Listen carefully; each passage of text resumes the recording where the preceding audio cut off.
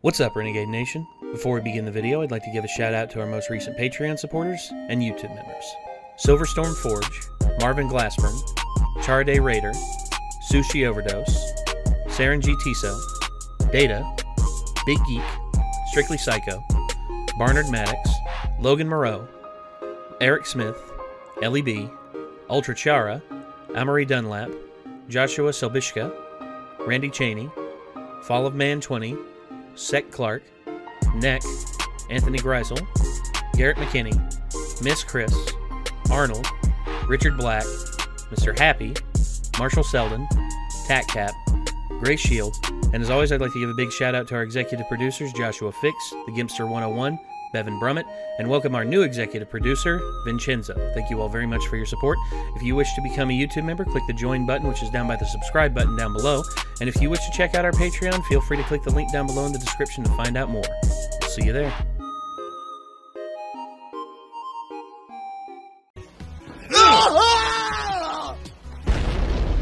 Oops. Well, there goes the power. Yeah. Alright, open the door. Crack open some more of these. I just hate boxes. Boxes killed my parents.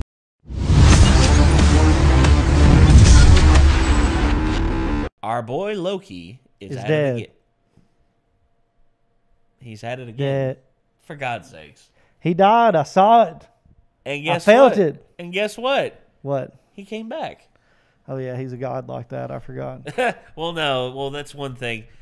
He's also a it's an alternate timeline Loki. Oh. It's the one where they tried to steal the Power Stone and instead, or not the Power Stone, the Space Stone. Or no, it was the Tesseract. The Tesseract. Did the Tesseract have the Mind Stone or the? No, the staff had the Mind Stone. The Tesseract had the Space Stone. I forget these things. I'm sorry. But, yeah. He stole the Space Stone, and now, apparently, he is in some sort of weird pocket thing where he's able to go anywhere and do anything and have fun. Nice. So, I don't know if you saw the other one that we did. No, I haven't seen any of the trailers for this or anything for it. Well, if it's anything like Falcon and Winter Soldier has been, Falcon and Winter Soldier is really good, man. If you ever have a chance, check it out. I will. And also WandaVision, from what a lot of people have said, is really good. And this is another one. I can't wait to see what they're going to do, what Tom Hiddleston's going to do. I know Tom Hiddleston, he's been playing this character for over 10 years now. I mean, you got to figure he's just like, all right. Let's mess around. Let's have fun. Yeah. Yeah, except he says it in a very classy and British accent that actually sounds eloquent and official, and yeah. Well, I don't know. He knows how to speak Southern Hillbilly. Yeah, I saw him play Hank Williams. He played it all right. He knows some Southern Hillbilly. Yeah, Bill Hilly.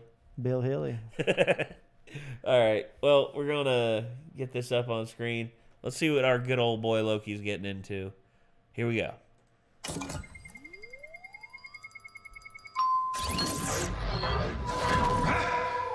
There it is. I know what this place is. The Bureau. The Timekeepers have built quite the circus. And I see the clowns are playing their parts to perfection. Big metaphor guy. I love it. Makes you sound super smart. I am smart. I know. Okay. Okay.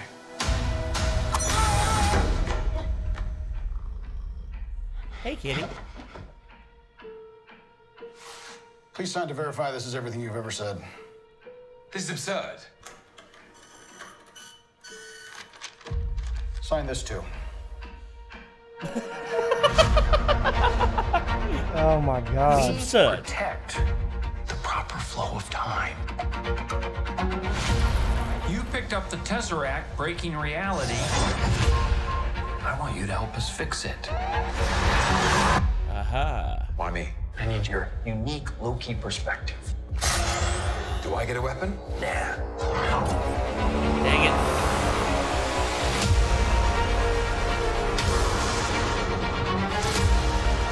really believe in this Loki variant? Luckily, he believes in himself enough for the both of us. Yeah. Fight. It is adorable that you think you could possibly manipulate me. I'm 10 steps ahead of you. You're not big on trust, are you? You can trust me. Loki, I've studied almost every moment of your entire life. You've literally stabbed people in the back like 50 times.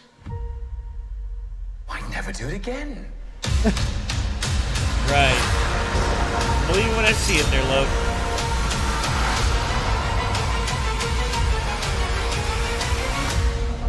Damn. All right. So, yeah. That's Pretty damn our epic. boy Loki. Our boy Loki, you know, doing his thing. Yeah.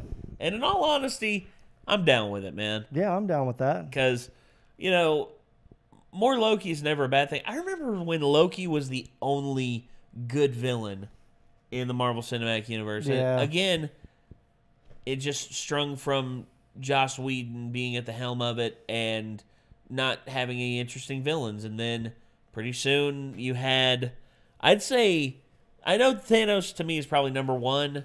Number two, Killmonger. Michael B. Jordan from Black Panther. I'd say he's a very, very close number two because Magneto was really good. Well, I'm talking like Marvel Cinematic Universe. Yeah, now, I Magneto, though, I mean, you know, I'm just saying Marvel movie villains. Yeah, Marvel movie villains, dude. Magneto is like one of the OGs. Probably the best. In my opinion. And then there was of course, everyone forgets actually Frost from Blade, because I know everyone talks about how Iron Man's what started the whole Marvel craze. I'm like, no, Blade, homie. Blade funded it. Blade made the way for it to even be possible. Yeah, fucking Wesley Snipes, dude. Yeah, come on, show some fucking respect. Doc Ock was really good too. Yeah, Doc Ock and Alfred Molina did a great job. Green Goblin was him. good. Green Goblin was all right. The thing with him was the hamminess of Willem Dafoe. It can be Willem Dafoe and hamminess go hand in hand to me with certain things. And don't get me wrong, he's a huge Look at the Green Goblin comic books, though, man. Like they were hammy. They were, in which the dialogue again, from villains is super hammy. I know, and that's the one thing that separates comics from film is that in comics you can read the line over and over again and come up with the right way in your mind to where it sounds good in your head. But when it's on film and it's delivered in the hammy nature that it's presented as it is in comic, that's the thing with David Koepp. David Koepp's the one who wrote the first Spider-Man film, and it shows because the dialogue in it, it's just like, you're the one who's out, Gobby, out of your mind, and then also so cheesy. Even when the actors are watching the film and are making commentary videos, and they're just like, oh, this line here. Oh God, that's so cheesy. Oh God, that's so hammy.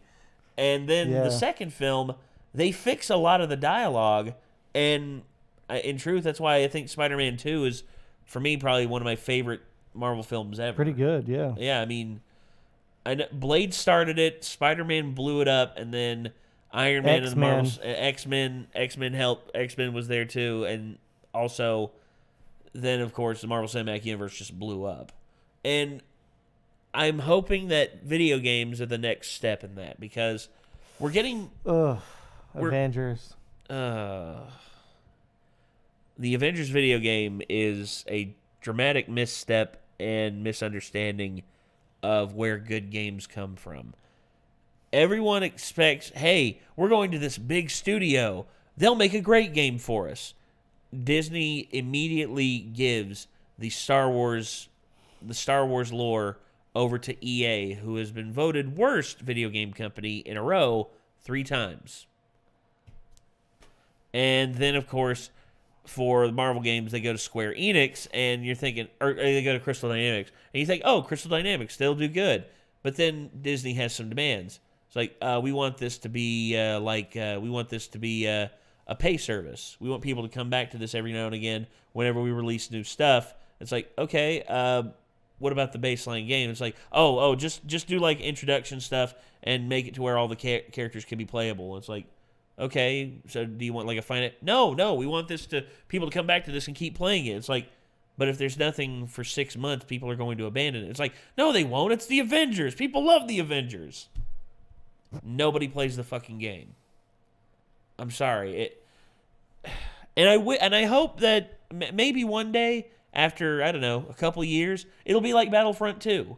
Battlefront 2, now, the one that was shit on by everybody when it came out. The World War II game? No. Star Wars Battlefront 2. Oh, okay. Star Wars Battlefront 2. Yeah. The newest one is actually really good now. It's actually really fucking good. And I hope that Avengers has that, and that eventually Crystal Dynamics is able to turn that game into something amazing. Yeah. But, again, we'll just have to see. These series look pretty good, though. Oh, yeah. Loki looks great. Well, I'll say this. The Disney Plus, so far, they've killed it. Except for Mulan. That's the only, really big misstep, in my opinion. What a misstep. Holy fuck. But they did great with The Mandalorian. They've done great with releasing films and putting stuff on, fresh stuff on there. Raya and the Last Dragon, that's a really good one. And then when the Marvel stuff started coming out, when WandaVision came out, everyone was just like, all right, this is actually really good. And they did Falcon and Winter Soldier. Like, oh, damn, this is even better. And now there's this. And I can't wait to see what they're going to do, because you're letting Loki go around in different multiverses and have fun. Gallivant. Yes. And somebody thinks they've got a collar on him, which is even more interesting. Yeah, and that person who has the supposed collar on him is Mr. Wow, Owen Wilson. Wow. Can you believe it? Wow. God. So I think that's going to do it for this one, ladies and gentlemen. This was Marvel Studios' Loki. This is the official trailer, and hopefully you all enjoyed, and hopefully we will see you all in the next one. So I guess until then, signing off, I'm Nate. I'm Chad. We'll see you, everyone. Peace out.